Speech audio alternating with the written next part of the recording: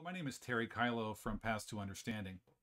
I've been listening to the reflections of those involved in the multi-faith movement about the state of our common work. Sometimes people express themselves with words, a mixture of longing and visions for the future, deep commitment. Other times I heard almost wordless sighs and silences about missed opportunities, difficult challenges, and deep frustrations. First, I've heard people realizing the hope that multi-faith work has to help us live together given our cultural differences. Particularly in this moment of political violence and dehumanizing rhetoric, people from different wisdom traditions coming together is a sign that we can know and love each other.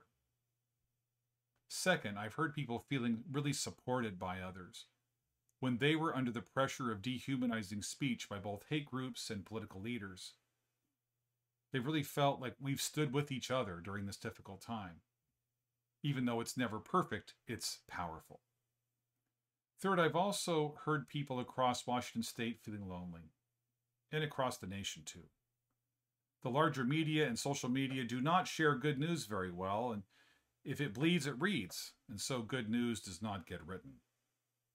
People in one town simply don't know the good work that is happening in the next. Many people feel like they're singing on the prairie, alone, and don't perceive the choir that is all around. Lastly, I've heard people say they would like to start some kind of multi-faith work, but don't know where to begin. One of our approaches at Paths to Understanding has been media.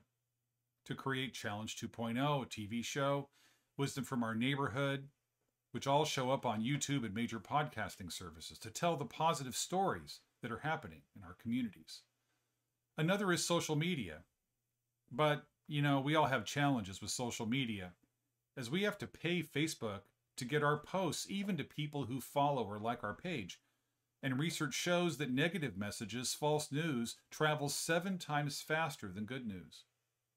More than that, these social media companies are writing their code in such a way that powers the divisions, dehumanizations, and violence of our time. Plus, we just don't want to give Facebook our money anymore. Something else is needed in this moment. We need something that can connect us but not lead us down the wide path to destruction. In response to all of this, we've decided to develop what we are calling the Paths Network. The first part of it will be online courses. These will be available to anyone with a web connection anywhere in the world. We'll have short courses, which are introductory classes that take about an hour or two to complete. We'll have mid-level courses that take somewhere between 6 and 10 hours to complete, sometimes with live interaction. We're also developing full distance learning courses, offering certificates of completion for people who really want to work deeply in multi-faith or to work on countering dehumanization, particularly of religious communities. But that's not the key part. The key part is we're building an online community. We are creating online groups and topic areas for people to share their questions, wonderings, learnings, and wisdom with one another. It looks a bit like Facebook, but is not social media. We think that the Paths Network will be a way for those of us doing multi-faith work to get connected, to work together, to find partners, and mostly realize that we're not singing alone on the prairie. One of the cool things is that once you become a member of the Paths Network, you can connect to other members who are close to you geographically. We think this will support and enhance people in working together. And of course, because there's wealth and income inequality, we've decided that people can take our courses or be on the network for free.